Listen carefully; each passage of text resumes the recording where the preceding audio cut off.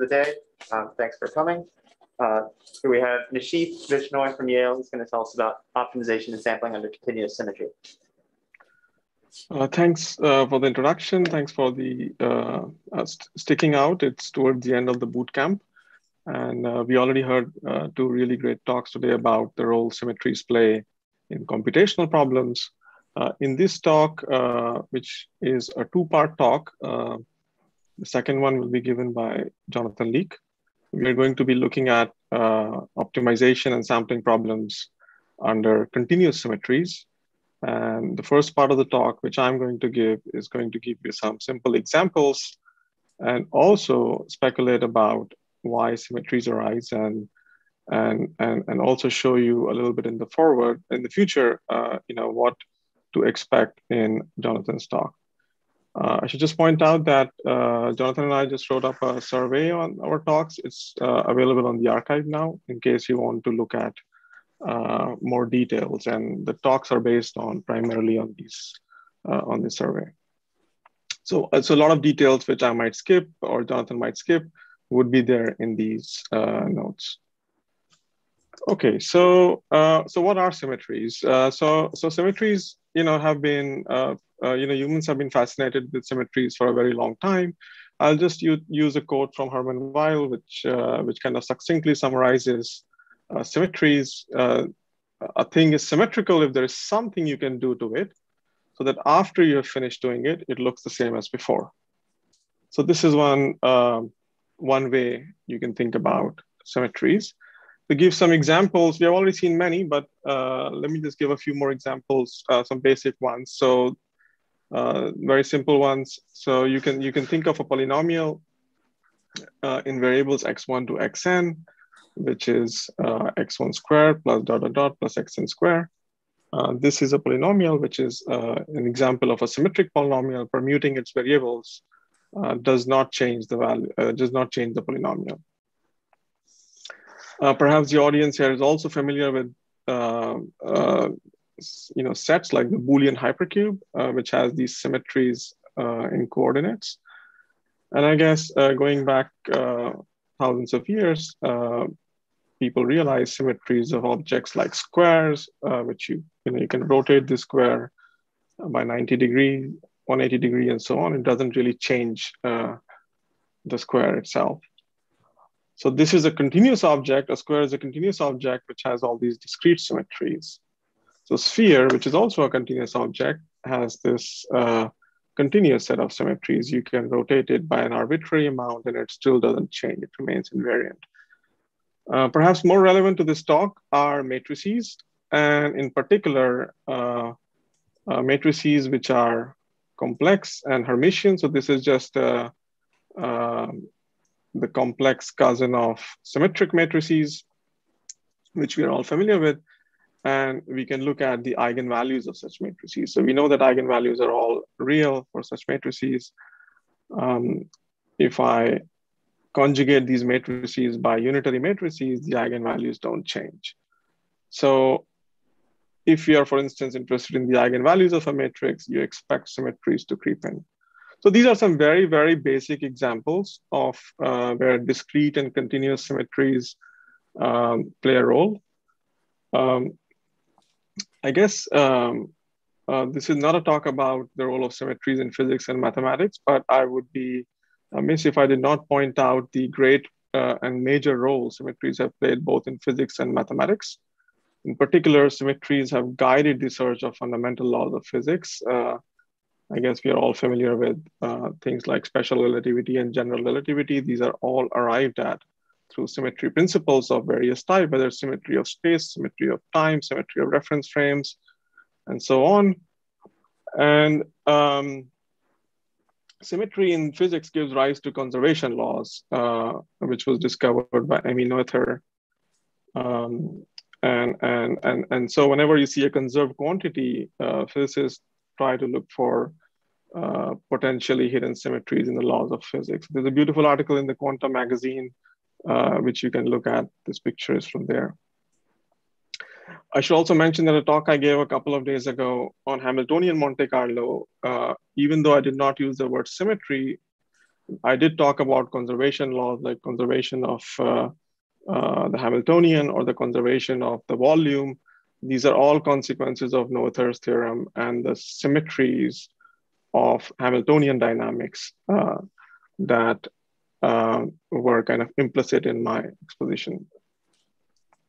In mathematics, continuous symmetries, which are encoded by Lie groups, are extremely central to many, many branches of mathematics. And I guess you saw in Avi's talk, all these connections that he and his group have made are not completely accidental. There are many, many connections that exist, even to discrete objects like combinatorics. And you'll see why, even though we may focus on continuous symmetries, in the end, discrete symmetries arise very naturally. And so that's a theme that you will see in this talk arising a couple of times. So, so coming back to this workshop, which is about, so the semester, which is about optimization and sampling. So I should mention that symmetries do play a role in optimization and sampling, in particular coming up with efficient algorithms for problems which are intrinsically optimization and sampling problems. There is a growing body of work, and here I present just a very, very partial list, starting with some works of Barvinock, Bleckerman in 2003, these objects called orbitopes, in case you haven't heard of. So these are orbits of objects under group convex hulls of orbits under group actions. So for example, you could look at, let's say, a spanning tree in a graph, and you can apply certain, you can permute the edges by some symmetry group. So you get a bunch of discrete objects, you take the convex hull, and you start getting very interesting polytopes. For example, you can obtain the TSP polytope in this manner and so on. So this is an interesting area of study, both for discrete groups and continuous groups. Interestingly, it also has connections with spectrahedral representations. So orbitopes often are not convex. They are convex bodies, but they are not polytopes. And one may ask if you can represent them in some interesting manner. And some very beautiful and deep results, more recent results, for example, by Covert, show that these objects have spectrahedral representations. So I'm pointing it out because there is a lot of work in optimization and theoretical computer science concerning spectrahedra. Then I guess we saw a whole bunch of works, starting with the work of Gerg, Gurwitz, Olivier, and Vigderson in 2016 on a variety of connections and algorithms between optimization, complexity theory, and invariance. And some really amazing connections specifically between complexity theory and optimization, as Avi's talk pointed out. And more recently, so with Jonathan and Colin, we have been looking at various optimization and sampling problems over symmetric manifolds, such as unitary orbits, which I'm going to explain. And these also end up having a variety of connections, starting from interior point methods in optimization to problems in statistics, machine learning, differential privacy, quantum inference, and so on. So there is something to be said about the role symmetries have been playing in the last few years in designing optimization and sampling algorithms. So let me start with a very basic question, which I'm afraid I will not be able to answer to the satisfaction of the audience, but I'll try anyways. So why do symmetries arise? So in a very succinctly, I would say that symmetries arise because the functions that we might be optimizing encode usually some physical or geometric quantities. For instance, these could be distances, inner products, volumes, determinants, and so on. And as we know that often we are working in continuous domains with things like vectors, matrices, and tensors. And these objects themselves represent some geometric spaces, and there is not necessarily a unique way to represent. When I use the word representation here, it's not in the sense of representation theory, but just in the ordinary English way, that we choose to represent physical objects using degenerate objects like vectors, matrices, and tensors. And as a consequence, when we optimize functions of these over these objects, symmetries and invariants arise pretty naturally. So I'll give you a very trivial example, which nevertheless makes this point. So consider this function x1 to xn of x1 to xn, where xi's, let's say, live in some Euclidean space. And we are interested in the function which just measures the pairwise distance squared. So a couple of things that you may note is that if I translate each vector x1 by some other vector c, so each vector is translated by the same vector c, the function doesn't change. Similarly, if I rotate each vector xi with the same rotation matrix, so Q is a rotation matrix, then also the function doesn't change.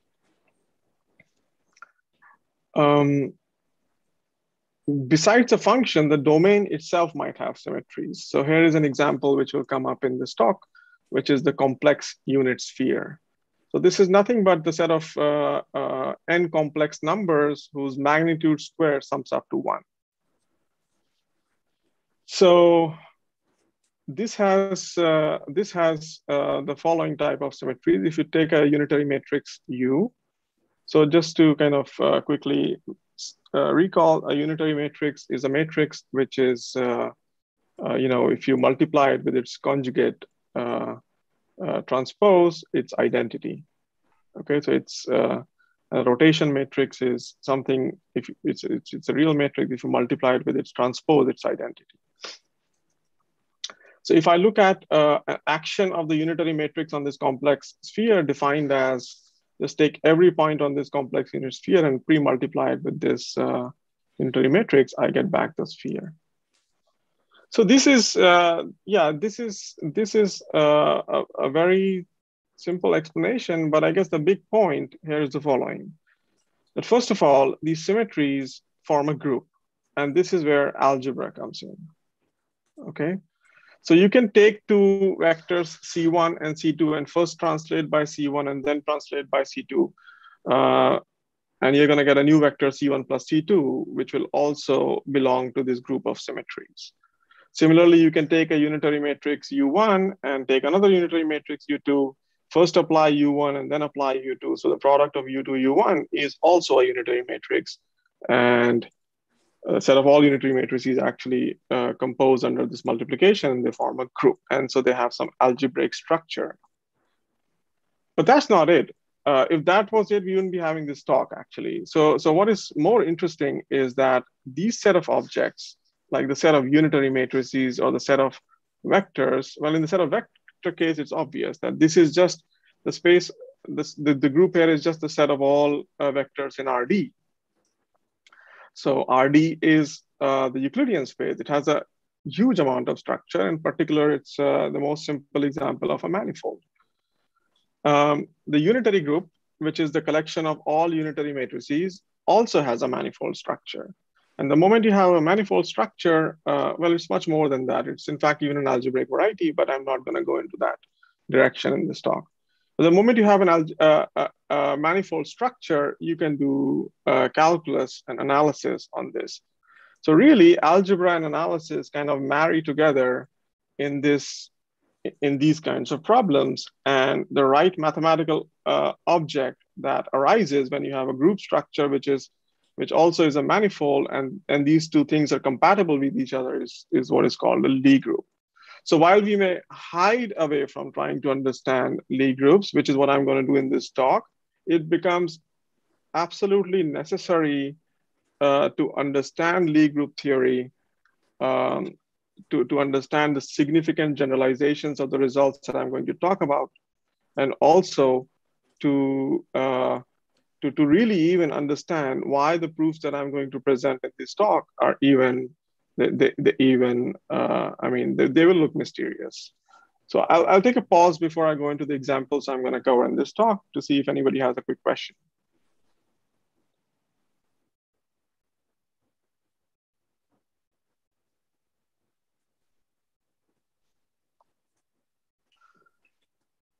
Okay, in this talk, I'm going to look at two pretty simple examples to make this point. So the first one is this well-known optimization characterization of the minimum eigenvalue problem. So given an n cross n Hermitian matrix A, let's say the eigenvalues are ordered λ1 less than λ2 and so on. A basic theorem in linear algebra tells you that, or this kind of variational characterization of the smallest eigenvalue is that if we minimize this quadratic form, V conjugate transpose AV over the domain of vectors V, which ranges over the complex unit sphere, then the answer to this problem is the smallest eigenvalue of the matrix A. There are many, many proofs on this theorem, but I'll present one which is particularly illustrative and generalizes heavily. In the sampling world, I'm going to talk about a related problem, which you can view as some kind of a robust version of this optimization problem, where instead of outputting the minimum, you try to sample from the Gibbs density corresponding to this function V star AV. So the problem is the following. Again, you're given a matrix A with eigenvalues λ1 to λn, and I would like to sample from this density e to the minus V star AV, where V is on the complex unit sphere. And in particular, I'll focus on a related problem of integrating, which is really just computing the partition function of this density over the complex unit sphere. So this is a measure on the complex unit sphere. And this, I'm not sure how many people have seen this result. This is not at all obvious. I mean, unlike this, which I expect all the audience members to know, this one is more mysterious. Surprisingly, this integral over this continuous object ends up having a summation, a very small formula, and which is exact. Okay. So it's written in terms of eigenvalues because everything here is invariant under unitary transformations or conjugation by unitaries. So we're going to see proofs of both of these theorems in this talk. But the first question you might ask is, okay, you talked about symmetries, so where are the symmetries here?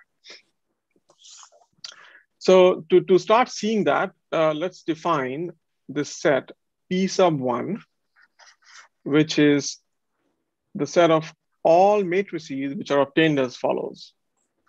So you fix this matrix, which I call E sub 1, which is nothing but the following matrix. It has exactly one entry, which is non-zero, which is the 1, 1 entry. And all the other entries are 0. So I call this E1. And what you can look at is the conjugation of this matrix E1 with all possible n cross n unitary matrices. So this is a set. In fact, this is an example of an orbit under the conjugation action of the unitary group of this matrix E1. This is a non-convex set. So I should mention, I probably forgot to mention that this problem is a non-convex optimization problem. Okay, so this function, this set is not convex. And in general, when A is not positive semi-definite, this function is also not convex. Okay, so this P1 is not a convex set, and yet we can. Okay. So the first thing we're going to do is just write these theorems, rewrite these theorems with respect to this domain P1, because they are both either optimizing or sampling something from this. So the first theorem, which is about this minimum eigenvalue, can be reformulated as saying that we want to minimize a linear function over this orbit P1. And the linear function is the Frobenius inner product of A and X. So we are optimizing a linear function over a non-convex object. So why is that the case? Because, well, okay, so this is, you can rewrite this quantity as A Frobenius inner product VV star, and VV star is a rank one matrix, a rank one projection matrix, and so and this is the set of all rank one projection matrices. So while I don't prove this formally, it's not too difficult to see that there is a one-to-one mapping between the complex unit sphere and P1. They're not the same objects, but there is a one-to-one mapping. And this one-to-one mapping also gives you some mapping between measures through push-forward maps.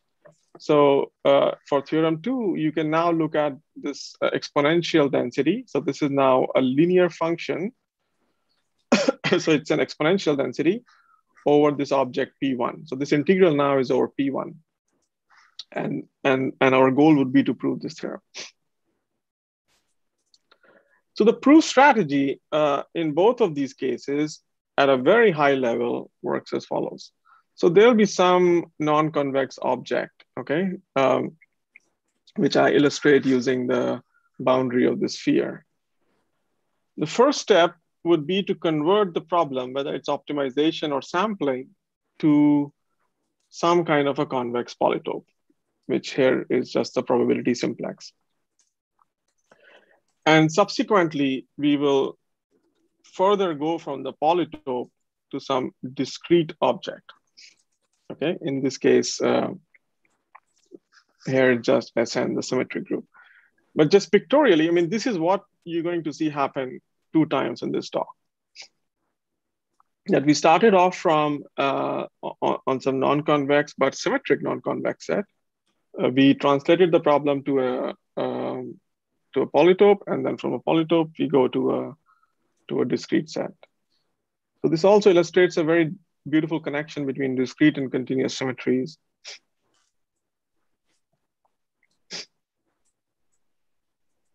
And the part 2 of this 2-part lectures will introduce the right notation and definitions that we need to even make this stuff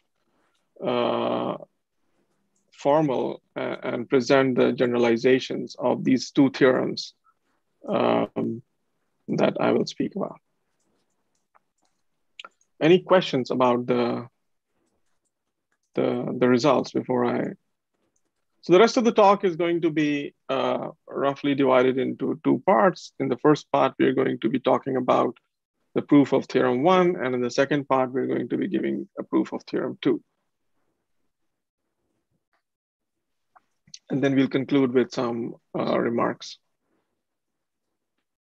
Nisheeth? Yeah? Are you thinking of theorem 1 as like a limiting case of theorem 2 or something like this? Just wondering the connection. That's right. So yeah, I think so you can put another. I mean, yeah. So there is a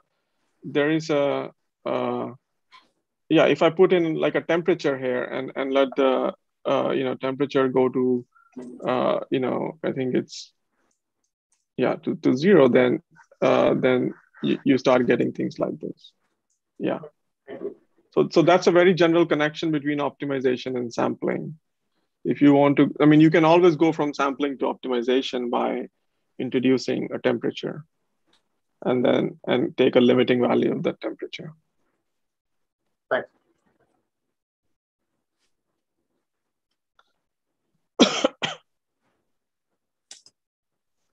Yeah, I should mention that this theorem makes sense only when all the lambdas are distinct. But you can generalize it once you know the multiplicities of the eigenvalues. It's not too difficult. Okay, so I'll continue with the proof of the first theorem. So the proof will be in this slide itself. And in the next slide, we are going to talk about the generalization or start heading towards the generalization of this theorem. But first, let's look at the proof of this. So recall that what we would like to prove is the following, that we have this unitary orbit of this diagonal matrix with just 1 in the 1, 1 entry and 0 everywhere else. And we have this linear function that you would like to optimize over this unitary orbit. The first thing we can do is to unwind this unitary orbit and phrase the problem just as a problem, optimization problem over the unitary group. And that's exactly, so this is just by decoding what it means to be an element of P1. An element of P1 is exactly a matrix of the form U, E1, U star, where U belongs to a unitary group. So let's, because there are just so many unitaries involved, let's try to kind of also simplify the matrix A a little bit. So one thing we'll do is to first write down A, the spectral decomposition of A, as another unitary W times the diagonal, which consists of its eigenvalues, times the unitary star, the same unitary star. So this follows from a spectral decomposition theorem that you can do this. And then we can just plug instead of A, this W dW star here.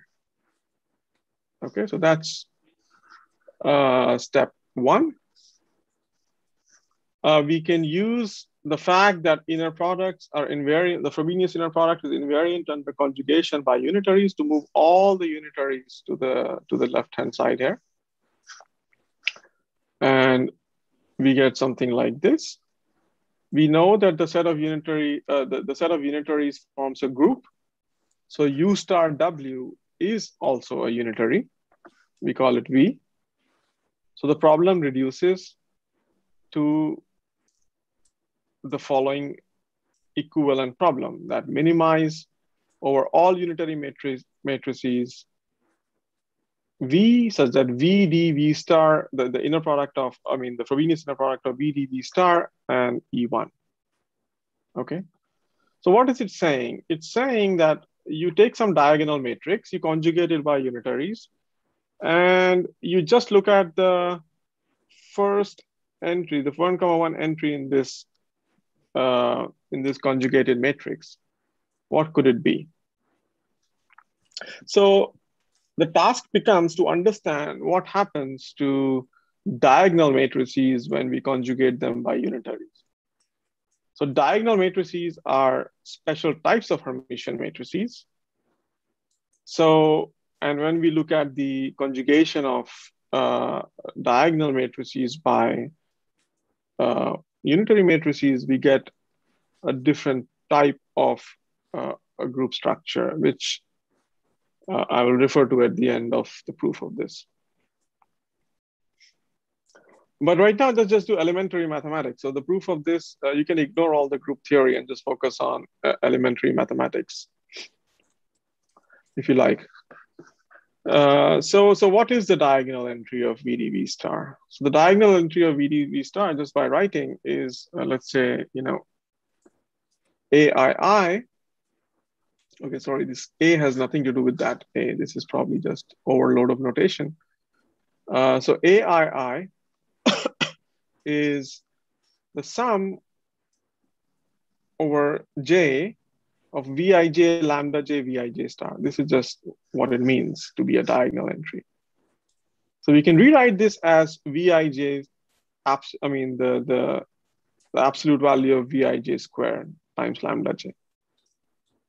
Now here we make a small observation that if we denote this quantity Vij square by Qij, then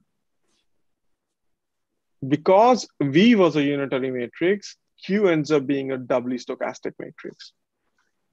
Okay, so this is kind of the one of the first simple but important observations in this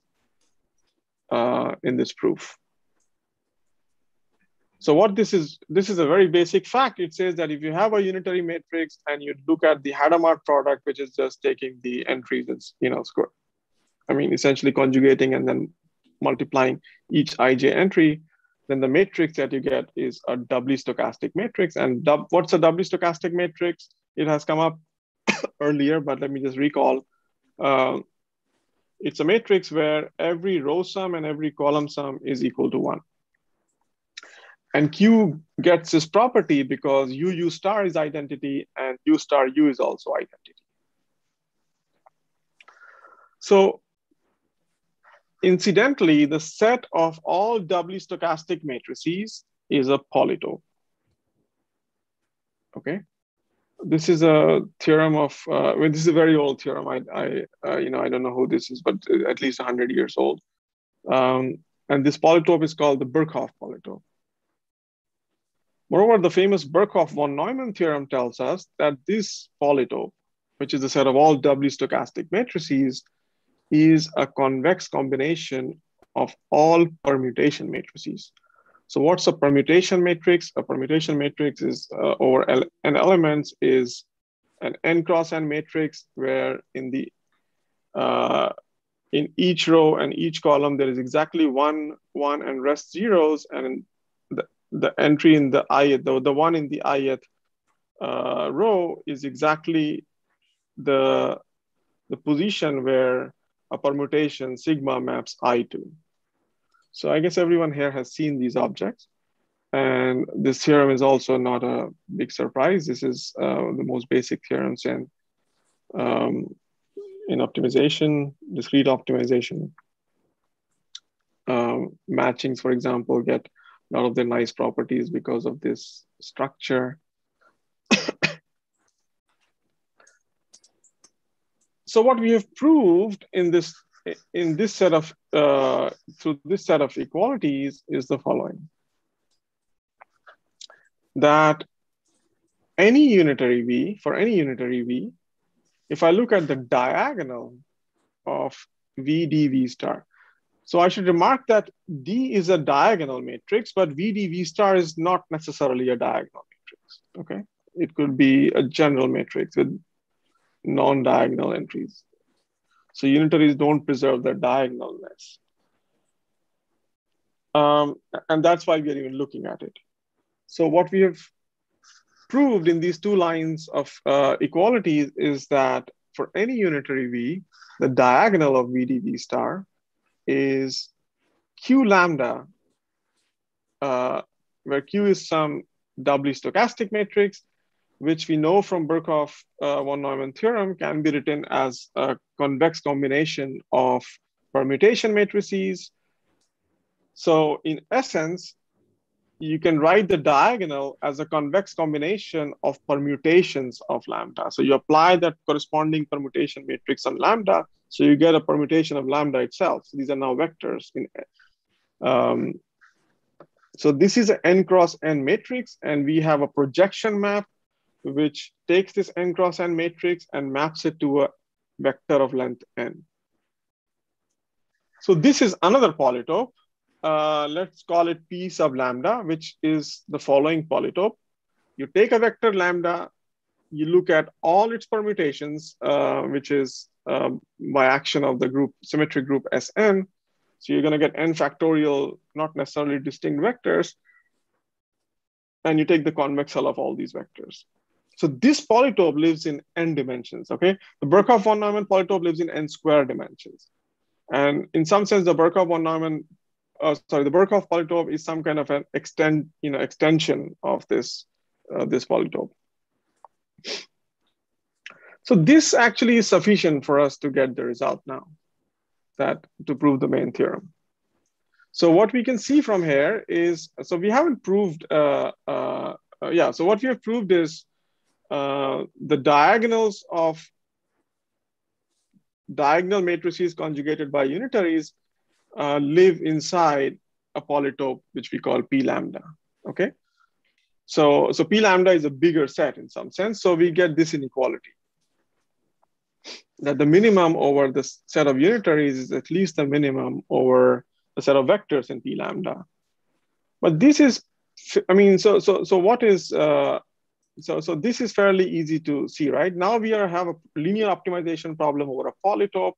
We know that the solution will be at a vertex. We know what each vertex is. Each vertex is just some permutation of lambda. And we are only picking up the first entry of this permutation of lambda. So which permutation will minimize this? Well, the one that picks up the smallest eigenvalue. So we can solve this problem straightforwardly using our understanding of basic linear optimization. And the other direction is not too difficult. I mean, this is a minimum over all unitary matrices. You can plug in a special one that diagonalizes A and puts the first eigenvalue in 1, 1 entry. And so you can get the other inequality. And so you are done. Any questions about this, this proof? I don't know if many people have seen this proof. This is not the proof that you will be taught in the class if, where you would be proving this theorem.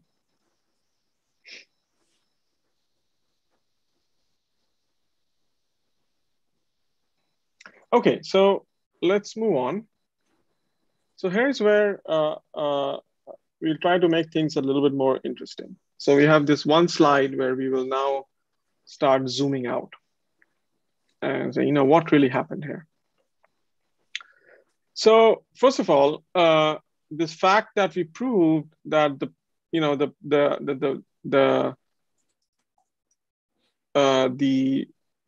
projection of the projection of unitary conjugations of a diagonal matrix is contained in P lambda.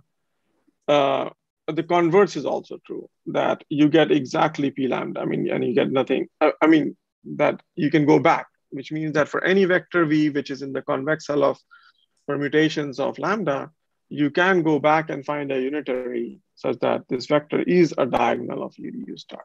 The proof of this is not particularly difficult. I would leave it as an exercise. So the first part is typically referred to as the sure part of this theorem, and the second part is referred to as the horn part of this theorem. So in other words, what we have proved is that projection onto the diagonal of all unitary matrices in the conjugation orbit of Hermitian is a polytope. Okay, so I've highlighted in words in red, which seem very accidental, but these all generalize. So we can talk about projection operators. There is a way to talk about diagonals. There is a way to talk about conjugation, and there is a particular polytope that will arise if you do this in full generality. But we'll come to that, and you'll see more of it in the second talk.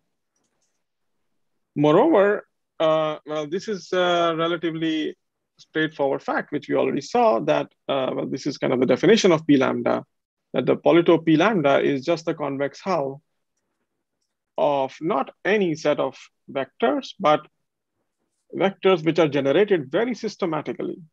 You have this vector lambda, you apply every possible permutation to this lambda, and then you look at the convex hull of it. So it may seem very coincidental that some discrete group shows up, so what? I mean, this is not a particularly a point worth mentioning, at least, but you will see that, there is the discrete group that arises here is not at all an accident. But with this Schur-Horn theorem, we can already prove something a bit more general than what we just proved.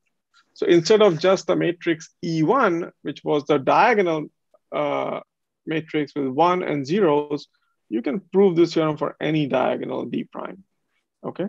That the optimization problem over a unitary group reduces to some kind of a optimization problem over the permutation group. Well, permutations are special types of unitary, so this is important. So permutations are, so this group here, Sn, is a discrete subgroup of Un. So what will we see in part 2? In part 2, we are going to see a generalization of the Schur-Horn theorem to compactly groups, and this is a famous and important theorem called Costarn's convexity theorem. Conjugation will be replaced by something which will be called adjoint action. Diagonal matrices will generalize to something called maximal torus, or if you're working in the Lie algebra, it's a Cartan subalgebra. And projection, which implicitly uses some kind of an inner product, will require a very carefully chosen bilinear form called the killing form. And what happens to the permutation group? This is where this object's so-called Weyl group arise. So you're going to see all this stuff hopefully in part 2. But the punchline would be that linear optimization over adjoint orbits of D groups reduces to linear optimization over convex polytopes.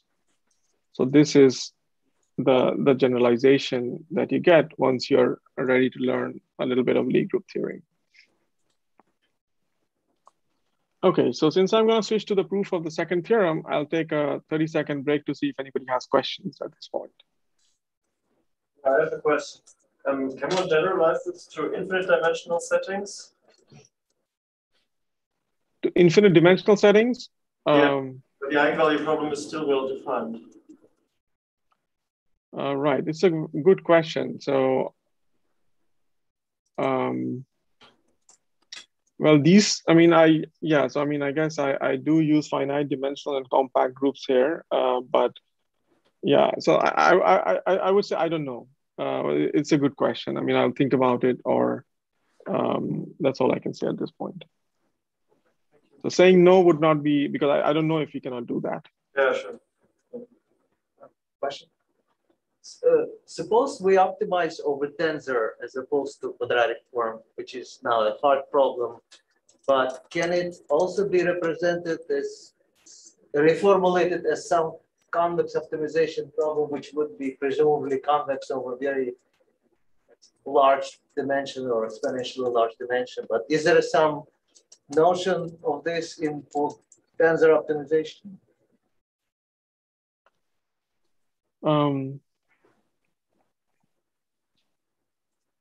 So I think all of this stuff generalizes when you start allowing more complicated representations than just the adjoint action. And there are experts probably sitting in the room, like Cole and Avi, who would probably feel free to answer that question, Avi or Cole. So do you mean like something like V tensor V Yeah. against something else? Against the tensor. So A, maximize A in a product, B tensor B. It's a hard problem. Yeah. But whether there's some, structure like this. Yeah, I don't know. So I guess the thing which I don't fully understand about this is what kind of linear functions you have to optimize over the adjoint orbit. Maybe the answer might depend on that. Yeah, I'm not sure for now about that. I doubt there's a simple generalization that looks like this. You don't have the linear algebra, you don't have diagonalization of tensors, and I don't know any, and I suspect it would be far more complex if you go to higher dimensions. So I would also point the questioner to the works of Bernd Stumfeld and others. So often, I mean, they have a slightly different approach to this, which is, so they convexify these objects. So instead of working, so maybe it is actually a hard object to optimize over. So one thing you could do is to convexify it. And that's where this term orbitope comes in. So orbitope is just the convex hull of an orbit. So that becomes a convex object. And so in theoretical computer science, we do this all the time. We have some set over which it's probably hard to optimize. So we take the convex hull and we optimize over here, and then we try to figure out how to round it. So you're not going to get an exact solution probably, but this is something that at least a couple of us have been thinking about, how to do stuff like that. I'm not sure this is addressing your question. I just wanted to make this remark. The first thing you used was a spectral field. This was the first step. There's no analog in a higher full tensor. Yeah, that's also true. Okay, so I will continue to this next result, which is probably going to be even more mysterious than this one. So here my goal is to prove that if I integrate this exponential density over this unitary orbit of E1, I get this a summation, and not just any summation. It's just a summation which involves n terms. And you can, as a theoretical computer scientist, you would be delighted because this is something you can compute exactly and efficiently in in any sense of the word you might imagine. So this proof has again a few steps, and these steps are very similar. Okay, so the first step reduces this problem of integrating a linear function, or sorry, an exponential function or log linear function to an integral over the n-dimensional probability simplex. So what is this object n-dimensional probability delta 1? This is the set of all non-negative vectors in n dimensions with sum up to 1. That's why I call it, that's the reason why the 1 is there. And why is this true? This is not an obvious fact. This is true because of formulas such as Bombieri's formula. I mean, this goes by many names, but roughly speaking, it says that you can take any polynomial in the entries of this matrix X.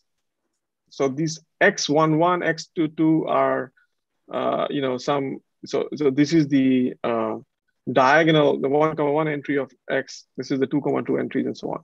So if I look at the diagonal of X and I look at these MIs, for this talk, you can think MIs are just 1, but there could be other integers as well. Other positive integers as well. So if you integrate a monomial like this, you get a similar monomial over the corresponding measure, which is, the mu delta 1 is just a Lebesgue measure over delta 1. So this is a measure that we already know. So this requires some complex analysis, some basic complex analysis to prove. It's not difficult, but you can see the proof of this in the notes. But if you believe this, then because the exponential can be written as some kind of a Taylor series involving such polynomials, you can recover this integral. Exactly, it's a limiting form. So you get a whole bunch of equalities, you combine them and you add them up, and you get this formula. Okay, so seems pretty bizarre, and doesn't look at all like this was generalized, at least when I first saw this. So how do we then do, how do we go from, okay, so it's still some exponential density on the simplex, so it's not entirely obvious. How do we do this? How do we integrate this? So we move from one continuous set to another continuous set. Well, this is convex. So in principle, we could invoke the heavy machinery of works in theoretical computer science, such as by Lowash and Simonovitz and Vempala and Kannan and others, and saying, this is just a log concave function over a polytope. What is the problem? Just use that technology to do that. Well, we don't have to do that, first of all. And even if you were to do that, we would not get this log 1 over epsilon type of results, which I think Avi mentioned. But we don't have to do any of that. So, this is high school or undergraduate mathematics, which I'm going to show you. So if you take this integral here and just open it up, so you're separating out each coordinate. So this is how we do integration, where we take a domain and we go coordinate by coordinate. And see what this formula looks like. It turns out that you can just view this formula as convolution of certain functions. So this star is so f and g, let's say, are two real valued functions. The convolution is defined as this integral of this shifted product. And you can prove in a line or so that this integral is nothing but the convolution. And so what? So what if it's a convolution? And if you have a convolution, we know a lot of nice things, in particular Laplace transforms come in. I guess this is all stuff I studied in my undergraduate, and I never thought this would be useful, but here it is. So when you have a convolution of functions, you can compute its Laplace transform. So in particular for the exponential, the Laplace transform is something very simple. So e to the minus lambda 1t, its Laplace transform is 1 over s plus lambda 1. And for convolutions, you're just going to get a product. So we can do this trick that we can apply the Laplace transform and then take the inverse Laplace transform. I mean, all this needs some justification, but all of this can be done. And literally in three lines of proof, you can recover that you get this summation, which is a summation over exponentials involving lambda i's. Well, if you do it carefully, you will also recover the CIs exactly, and they will match, what is written here. For those of you who are already ahead, maybe already realized that these constants here are, so 1 over lambda I minus lambda G kind of term. This is a Vandermonde, a determinant of the Vandermonde matrix. So determinants are lurking behind here. It's not obvious in this proof. Polytopes are lurking behind. So, what is the determinant anyway? Determinant is a summation over the symmetric group. So, so all these objects are here, but if you see this proof, you only maybe get a hint that these things are here. So what is going on here? It's okay if you didn't follow all the steps of this proof. I mean, the point of the slide was to show you that the proofs are indeed pretty elementary and can be done without any reference to any symmetries. So let's consider a slightly more general problem, which is what at least my original motivation was. So instead of looking at the orbit of just E1, we can look at the orbit of any Hermitian matrix lambda. Orbit like the unitary conjugation orbit.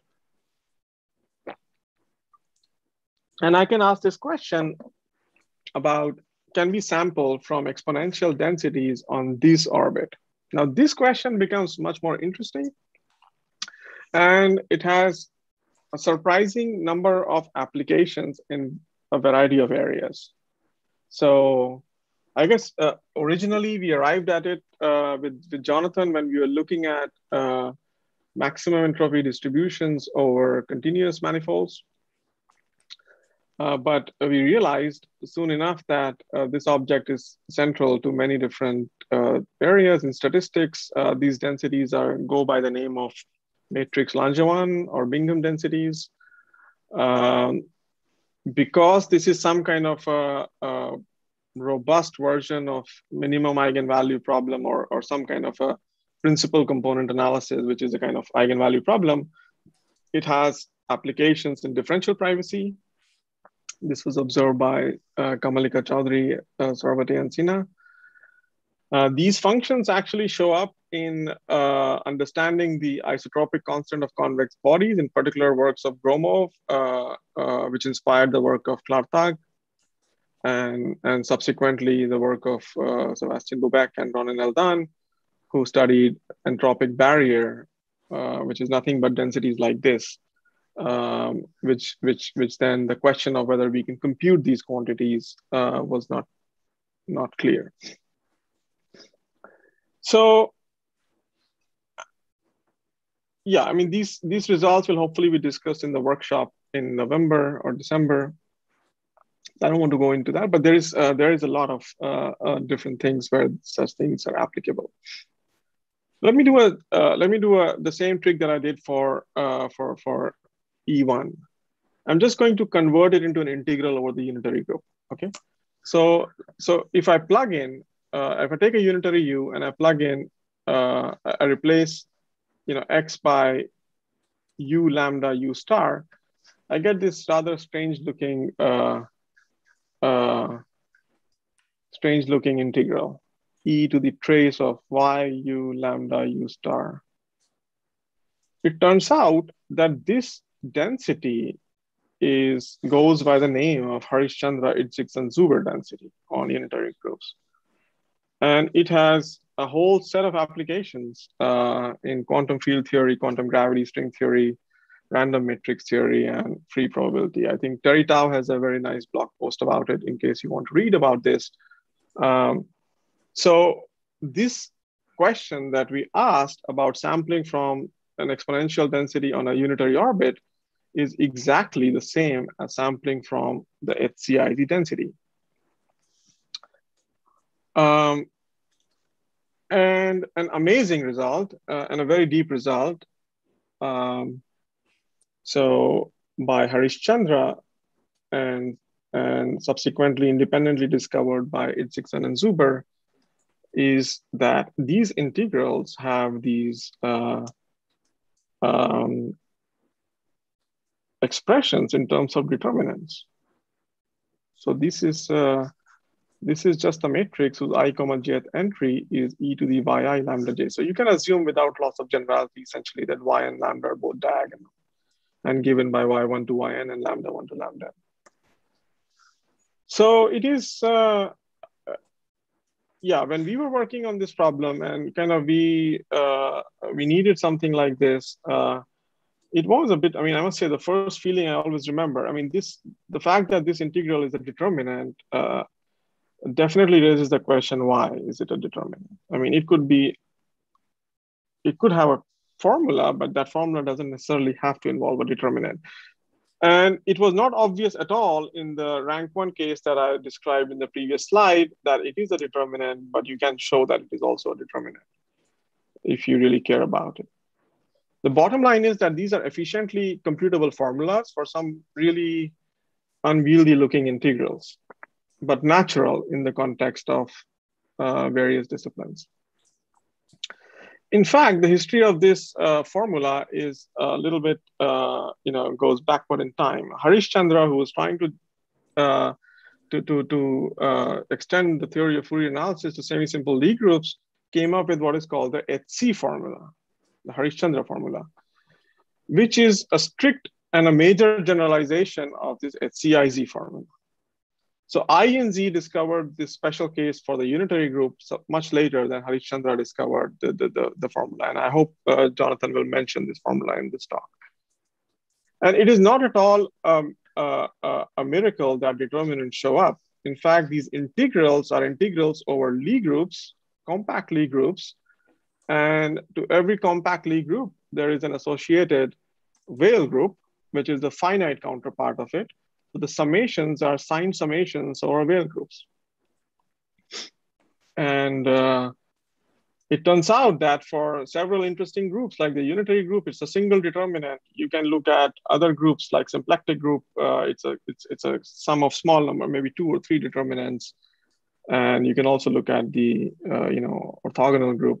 They're also, it boils down to determinants. There's no theorem that it'll always be a determinant, but for all cases that we care about, and for those of you who know the Lie class, I mean, the classification theorem of Lie groups, there are really 3 major classes of Lie groups. So we have a determinantal formula for all of them. And then there are these exceptional Lie groups where these are just finite. Anyway, so all that you will hopefully be interested in knowing. The proof of the HCIZ formula is not the same as the one I presented before. The reason is that simplex has a lot of structure. Its coordinates are essentially independent. The moment you go to higher, even rank 2 orbits of rank 2 matrices, the structure breaks down. And for a long time, I mean, I should tell you this, for a long time, Jonathan and I were trying to extend these results using the moment map. And studying the push forward of these densities under the moment map, it turns out that these densities are are not very well understood. It turns out that there is another projection formula, which really does the following. It takes a matrix, it looks at all principal minors, let's say 1 cross 1 minor, 2 cross 2 minor, n cross n minor, computes the eigenvalues of each of these matrices, and that's the mapping. So this is a different mapping which maps a unitary matrix to a higher dimensional space and not just a diagonal. This is the Rayleigh map. Eigenvalues interlace and so on. So it's described by some very nice combinatorics, and it's called the Rayleigh polytope. It is a polytope. It's called the Rayleigh polytope. And once we identify the right mapping, we can recover a proof of the HCIZ formula, at least in this setting. So the bottom line is that integrals over adjoint orbits of Lie groups reduce to finite determinant-like summations. This is again a fairly general statement, which can be made precise. Okay, so I think I'm at the end of my time, so I'll conclude and then take all the questions that you might have. So in this talk, hopefully, through these examples that I presented, or some very natural problems over orbits of, Lie group actions, you got a sense that the algebra and analysis, kind of the interplay between algebra and analysis in the proofs. More generally, continuous symmetries can be useful to design optimization and sampling algorithms over non-convex manifolds. In fact, this was also kind of the core conceptual message of the talks before. Non-convexity is just it's just anything that is not convex, but there may be tractable cases of non-convex optimization and sampling. And a very interesting class of such objects are non-convex objects which have symmetries, like orbits. And often these results are obtained through deep and hidden connections. And the role symmetries play is to reduce the problem from manifolds to polytopes and subsequently to some discrete problems. So it's really fascinating, all this stuff. There is a growing body of work. So again, a partial list. I think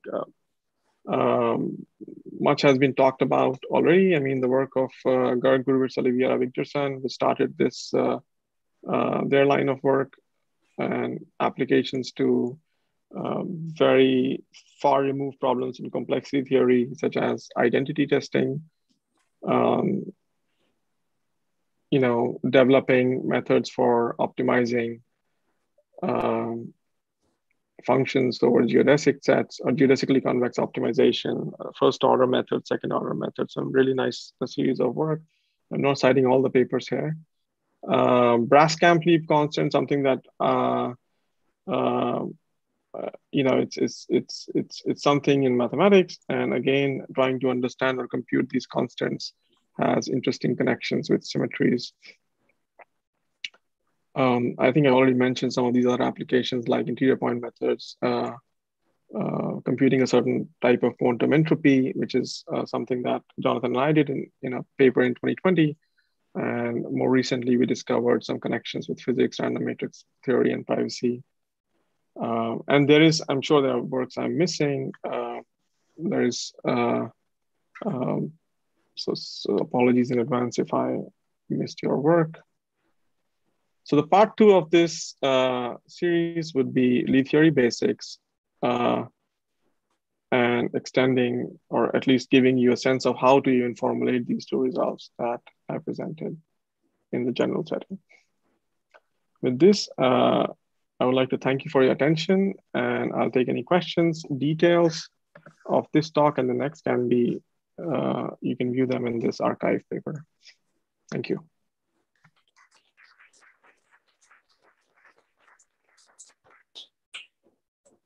Questions? So for the integral formula, can you do that over the wheels of the orthogonal matrices? Or are you using the complex numbers in some essential way? Yes, it is. It's a very good question, actually. So that's one of the open problems. I mean, much of this, so the complex numbers are essential, at least in the proof of HCIZ formula. So when you move towards, let's say, the symmetric, a set of symmetric matrices, we don't have such beautiful formulas, unfortunately. But that's something we are, I mean, that's something we are planning to think about. We're already thinking about it. So I'd be very happy to talk more to whoever asked this question. Another question? Actually, to bootstrap onto that, Nisheeth, can you give a sense of what actually breaks down? Is this Bombieri style formula that breaks down for the symmetric case? Absolutely, yeah. But that's where you need complex, I mean, those integrals are over complexes. Yeah, the push forwards measure are not so nice anymore when you're working over reals, and I'm sure Jonathan being there can tell you much more about this. Yeah, so I do think that you can get some kind of integral formula. It's just this push forward that it's the measure that becomes the problem. The integral, I think you can get some kind of determinant type thing. It's just it doesn't kind of lead to this like nice measure on this Rayleigh polytope like it does in the complex case. So it's not uniform. Yeah. So yeah, I don't think so. So I think what he's saying is that there is a mapping that takes you from this orbit to a polytope, and then you need to go back also. So you sample something in this polytope, you need to go back, and this going back becomes messy or probably not possible in other settings. Like a change of variables formula or something. Is that sort of that's right? It's not explicit. That's right. Yeah.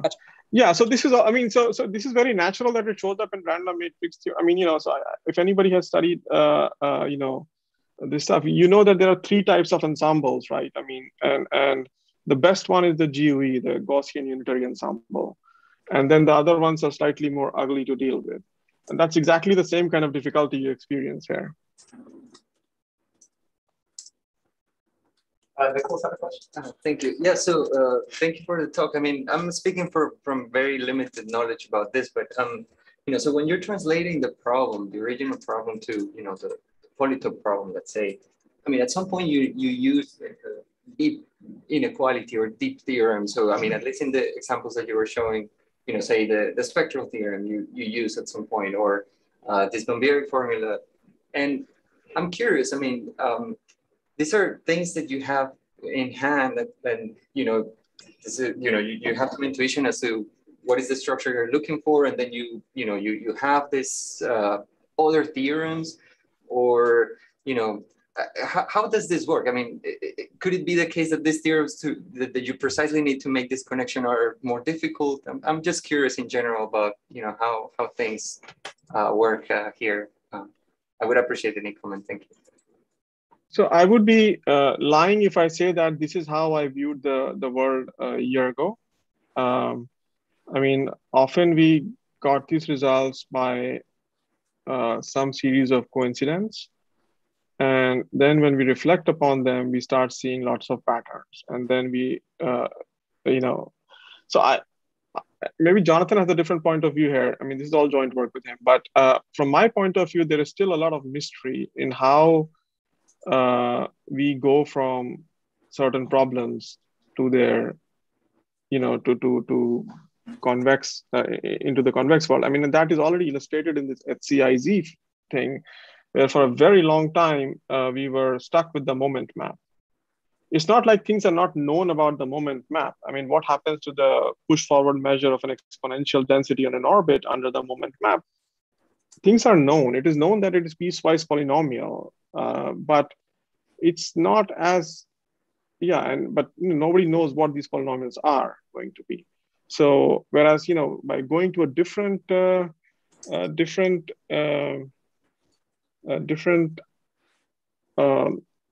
to project the matrix into, you know, you get a different set of, you get a very nice, easy structure. So, but I'll let Jonathan comment on that as well. I mean, at least the way I think of the Bombieri inner product showing up, or Bombieri formula showing up here was, more like coincidence. I mean, we didn't really know what else to do, and that sort of worked. And then that didn't generalize, so we tried to find some other things that might. I mean, that's kind of how I remember it. And I still don't really know the full picture. Like, I mean, there are theorems, and there are, like, you know, ways that this stuff will generalize in the next talk. But I don't. Beyond that, I start grasping again. So. Maybe it's not so surprising that when you look at objects that are closed under conjugation, the result will be dependent only on the eigenvalue. So in both results, that's what happens. That's correct. What the dependence might be may not be obvious. In the first case, it's pretty obvious. In the second, it's quite, you know, maybe mysterious. But at least you expect some formula that depends only on the eigenvalues. And that's, at least so far you can guess. I mean, just to contrast, we don't have formulas involving Gaussian integrals, right? I mean, so it is a bit surprising that we have like clear formulas and that also involving determinants. So that we can demystify because the fact that determinants arise is because the Weyl group has some structure. But I mean, to what extent all this stuff is true, I think this is work in progress. But I feel quite positive. And also, I think, I mean, I really appreciate the work that Avi and his set of co-authors are doing, which is, I would say, a level further because they're looking at general representations. And there, I think there is even more scope of discovering structure.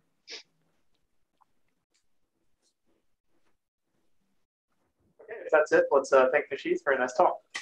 Thank you.